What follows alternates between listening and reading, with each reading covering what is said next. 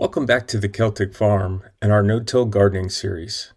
This is Master Gardener Steve, and in our first episode, we introduced the basics of no-till gardening and how it mimics nature.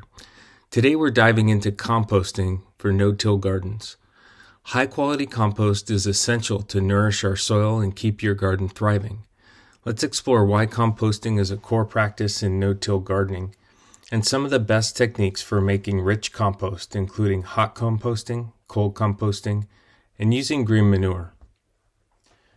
Composting is critical for a successful no-till garden because it builds soil health from the top down, just like nature does. In a no-till system, we rely on layers of compost to feed the soil, introduce beneficial microbes, and improve the soil structure without disturbing its natural layers. By regularly adding compost, we create rich, fertile soil in an environment that supports plant growth and soil life.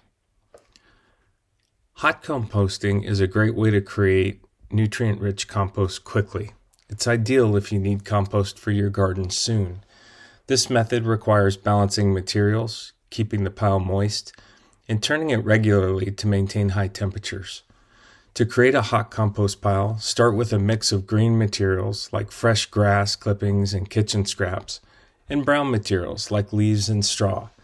Aim for a 1-to-1 ratio and make sure each layer is moist.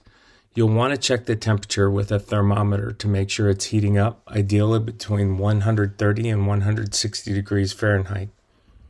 Every few days, turn the pile to keep it aerated and maintain the high temperature. In about a few weeks, you'll have fully decomposed, nutrient-dense compost ready to add to your garden beds. Now let's talk about cold composting. Unlike hot composting, cold composting is a slow and steady process. It's perfect if you want a low-maintenance composting method and don't mind waiting a bit longer. In cold composting, you layer organic materials over time and simply let them decompose naturally. You don't need to turn the pile or monitor the temperature as you do with hot composting. Just keep the pile moist and cover it with a tarp or straw to retain moisture. Cold composting takes anywhere from 6 months to a year, but the end result is rich, dark compost that's full of beneficial microbes.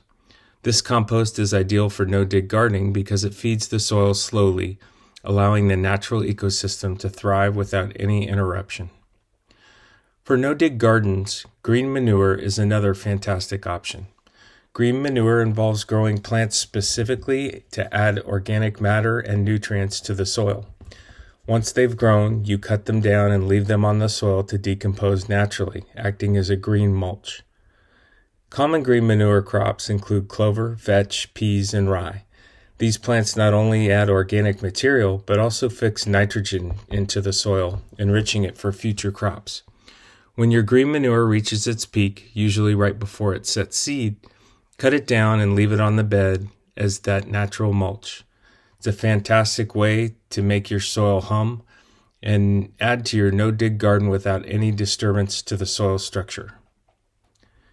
Each composting method offers unique benefits, and by incorporating compost into your no-till garden, you're building soil health that's long-lasting and sustainable.